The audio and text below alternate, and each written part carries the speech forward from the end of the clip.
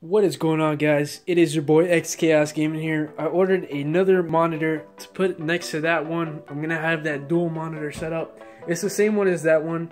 I got the Asus VX228, so I'm gonna go ahead and unbox it.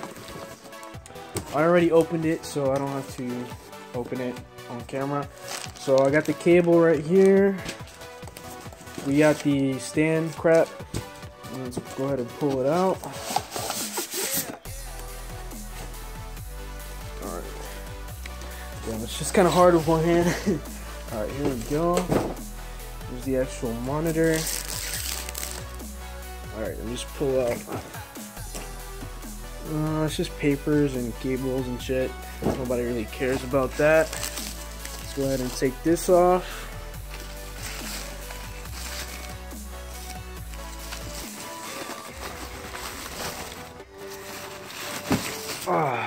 Alright, so here it is. It's the Asus VX228.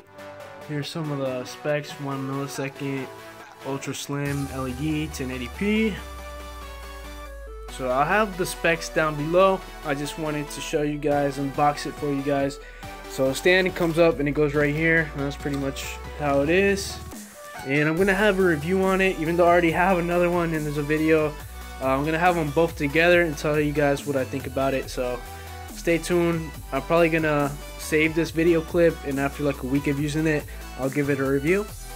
Alright, so it's been a week. I've had the one on the left for a while. The new one is the one on the right. It's the VX228, and I'm just showing you basically how I have them both set up and just recommending it.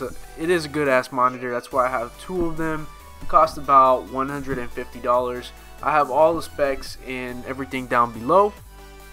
But yeah, I have everything connected to my MacBook right now. I don't have like a gaming PC. I want to get one, but I don't really have that much money to put into that right now. But yeah, this is pretty much a little setup. If we look towards the back, it has two HDMIs. It has the computer port, the VGA cable, I think that's what it's called, and the power shit. So that's pretty much it.